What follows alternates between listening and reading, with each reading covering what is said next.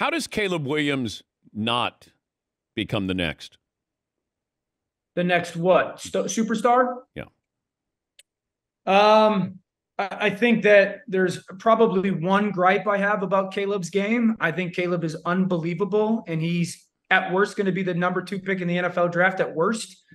He does not play a ton in structure. He does not play a ton on time. Now, part of that is his style. Part of that is because he's the best player on the field usually every game. Part of that is because he creates a ton of big plays, and it's a little bit of Patrick Mahomes in him, right? There is a little bit of that, like that mindset. We have seen those guys that are outrageously talented have to do that in the NFL for periods of time. We've seen it with Patrick Mahomes. We've seen it with Josh Allen. We've seen it with Lamar.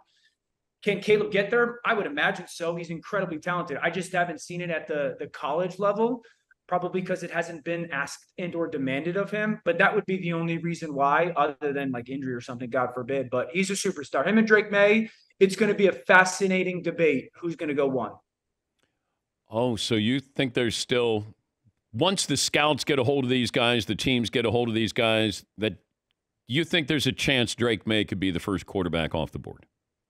Oh, absolutely. Yeah, I'm a huge Drake Maye fan. Okay, I'm going to give you the number 1 pick.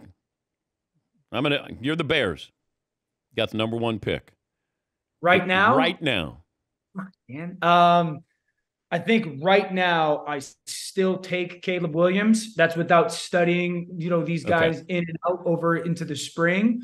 Right now I take Caleb. I've called a couple of Drake Maye games. I will not be alone in thinking he is going to be in conversation for the number 1 pick. I promise you that. He's got a lot of Big Ben in his game. Big Ben. Yeah, big time. Okay. And then big, athletic, powerful dude, still sloppy mechanically a little bit.